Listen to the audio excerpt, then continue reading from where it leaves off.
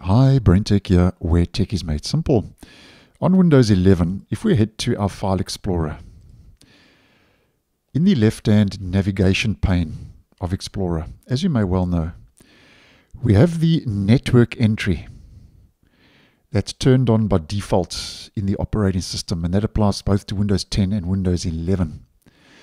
Now, network, if you are in an enterprise environment, I think is quite handy. I think you'd use your network and a network more in an enterprise environment than a home user environment, although there's always the exception to the norm.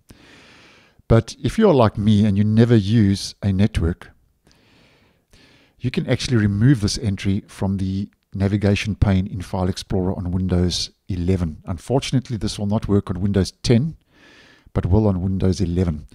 So if you want to clean up things a little bit here and get rid of a so-called obsolete entry if you're not using it, then what we do is we head to our three-dotted See More menu in File Explorer, click on Options. This will open up the Legacy Folder Options menu. Click on View, scroll right down to the bottom, and here you'll see Show Network. You just uncheck that box, click on Apply, and there you can see it's gone, and that just cleans up things a little bit better in that navigation pane. And if you want to go one step further, you can also toggle off Show This PC if you're not using the entry in the left-hand menu. So you just toggle that off, click Apply, and there we go. And that has actually cleaned up things quite nicely if you're not using those features.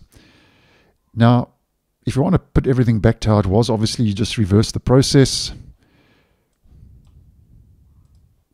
Scroll down to the bottom, and you click on Show This PC, Show Network, click on Apply, and there we go, everything's back. Now, on Windows 10, as mentioned, you cannot disable these two features using the folder options.